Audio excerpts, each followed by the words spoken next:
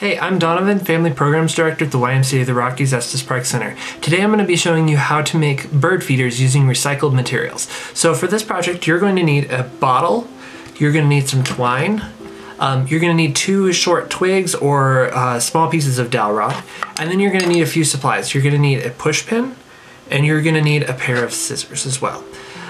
Let's go over to the table and we'll try it out. First, we are going to add perches for the birds to land on. Using the push pin, poke 2 holes on opposite sides at the bottom of the bottle. Then, use the scissors to widen the hole until it is slightly smaller than your twig or dowel rod. Push your dowel rod through both holes so that it sticks out evenly on both sides.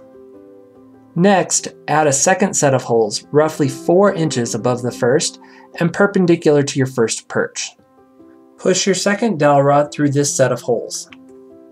Create 2 sets of holes for the birdseed, 1 and 3 inches above each perch. Widen the holes until they are just large enough for the birds to remove the seeds, but not so big that the seeds flow out freely. Using the push pin, poke holes in the bottom of your bottle to allow any water to drain out. Finally, add holes at the top of your bottle for the string.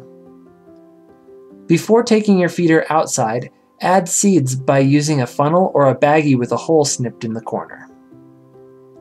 Hang your feeder from a branch in a tree, far enough to be out of reach of any squirrels or, in this part of Colorado, any bears that happen to be passing.